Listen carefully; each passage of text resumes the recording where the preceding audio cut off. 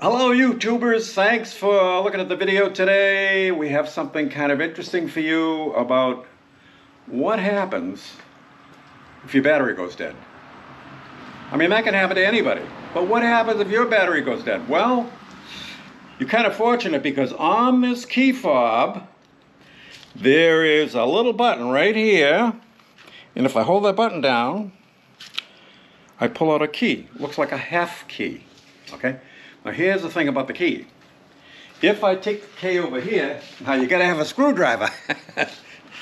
If I take the key over here and I put it in there, I have to take the plate off, and there's a place to put the key. Turn the key, actually turn it to the right. And what does it do? It pops open the rear hatch, okay? But the only thing bad about this is you can't get to the front seat yet. So how are we going to do that? So if you can't get in the front of the car through the back of the car, which you cannot, you have to find some way to get in the front of the car. And you can get in the front of the car by taking this same key, and we have to stick it under here. It's about right about in here. It has to go up in here. And I'll give you a shot. Let's see if I can catch it. There's this place there where, see where the key goes in right there? You go up this way and keep the butt of the key sticking out this way, okay? And then just turn it to the right, and it should open the door. Now you're in the front of the car. Oh, that's great, I'm in the front of the car. But the battery's dead, and guess where the battery is?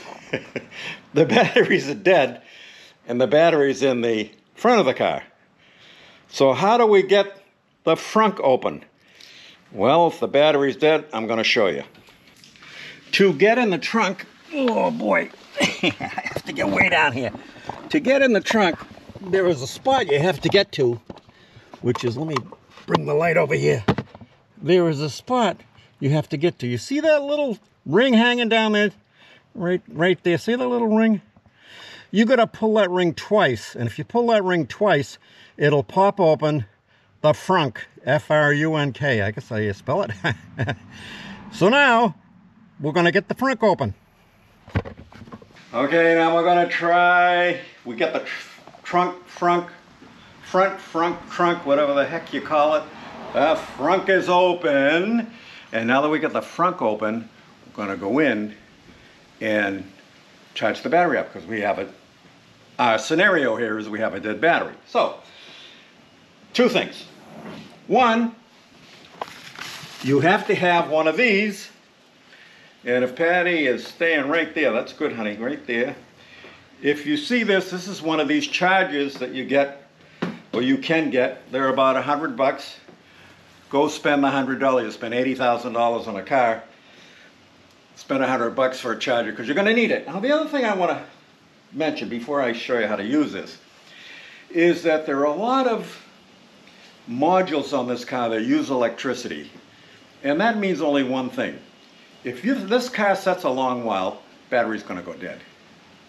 So what you have to do, if you're going to go away for a week, 2 weeks, something like that, or more, get one of these chargers and make sure you plug it in and charge it while you're away. Now, how do you plug it in? Oh, this is wicked easy. This looks like a cigarette lighter, and that's a cigarette lighter container over here. You just lift up this flap and plug it in right there. Then you take the other part of your charger and you plug it into an extension cord, which I have over here because I can't reach over to the wall plug, and charge your battery. And then when you put it down, you bring it down about this far and just let it sit there, and you're all set. The wire's no problem, and you can charge your car. I'm hearing of some people whose car battery seems to be not working and the transmission is locked up. So how do you get the car to the dealership on a flatbed? Are they going to drag the car onto the flatbed? There's some serious problems here that you have to address. We think, meaning we, all the people that I watch and the people that post, have come up with an idea that seems to work, and I'm going to show you what it is.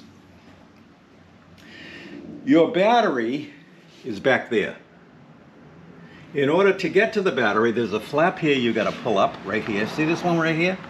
And it's got little attachments there. The same on the other side. And then this whole thing, it all pulls up too. And the battery's right there. I'm not going to pull them all up because some of the tabs tend to break off. I don't know why they built it that way, but some of the tabs tend to break off. And if they break off, you know, now you got to go and buy another piece.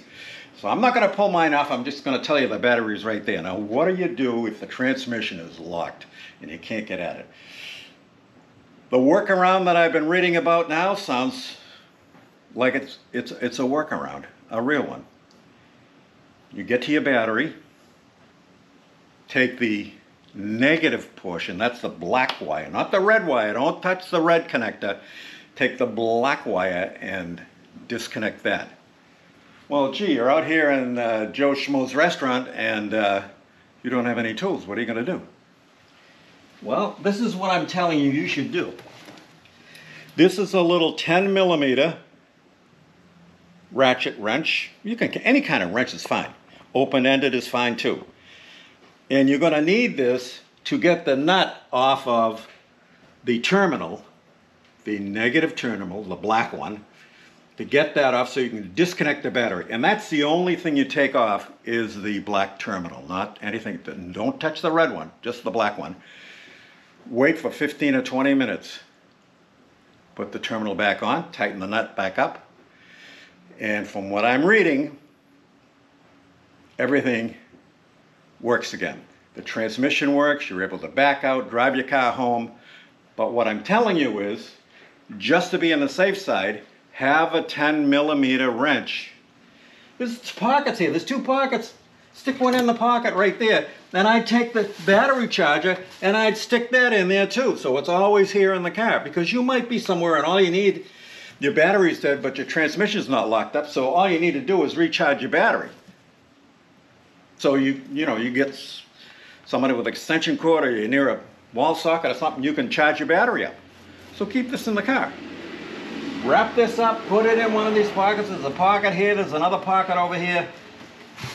Get the charger. Unless you like rolling the dice, it's up to you. But I'm sure as heck going to have the charger. Not only will I charge this if I let the car set for a couple of weeks, but I'm also going to make sure that the charger is in the car anywhere I go, in that 10 millimeter open socket, closed socket, ratchet wrench, whatever you want to call it, can get at that nut so you can disconnect the black, or what they call the negative side of your battery. Wait 15 minutes or so, put it back on, and you should be good to go. Thanks for watching. This is your brother Bob here in Central Florida. Don't forget to subscribe. Hit the like button. Hit the bell if you want to. Make a comment. Let us know what you think. Thanks for watching. See you in the next one.